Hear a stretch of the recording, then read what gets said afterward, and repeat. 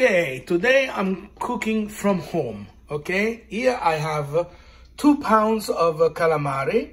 I have 1 cup of peas, 1 onions cut up in small pieces, 2 cloves of garlic, oregano, salt and pepper. And of course, extra virgin olive oil, ortiche marsicane from my friend Romeo Caraccio, and my tomato passata here della nonna. And all these 2 ingredients, actually 3 ingredients, you can purchase on my gourmet shop or going online, Chef Marcello Gourmet Imports, okay? In a pot here, okay, we're going to put the extra virgin olive oil. And for 2 pounds, you need probably a quarter of a cup, okay? 2 cloves of garlic and the onions.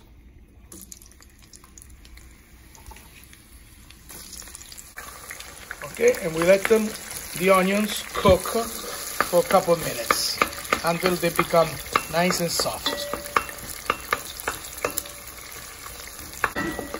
This recipe is called calamari with peas, tomato and onions, okay? It's a Roman recipe.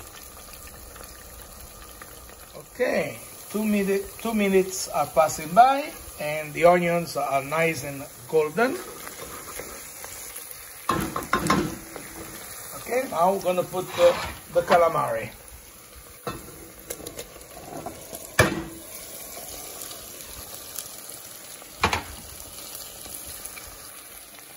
Okay, and then we're going to cook for about 2-3 minutes.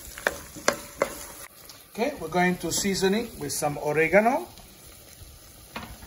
some salt, not too much because sometimes the calamari can be salted already. Okay, a little bit. And some black pepper. Okay, and then we just keep cooking for 2-3 minutes. Now, calamari, you can cook in very little or you have to cook for a long time. In this case here, the calamari are already nice and tender, okay? But to make this the recipe that I want to, okay, now we're going to add the peas. And if you want, you have basically a recipe already just like that, okay? Because my calamari are very tender, okay? So I seasoned, and now you can have a calamari white with peas, okay? As you can see, there's already a nice sauce made like that, okay? But now, instead, we're going to make in a tomato sauce, okay? So we're going to add a little bit of white wine, or in this case here, rosé wine from Terre Sacre, okay? So we're gonna put a little bit of rosé wine. Okay. We're bringing to a simmering, okay? We let the wine evaporating a little bit.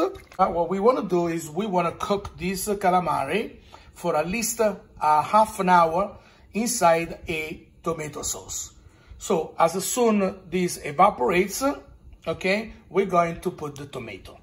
Okay, so now that is boiling, we're going to add my tomato passata. And now we're going to simmer it until, you know, the tomato sauce gets all reduced.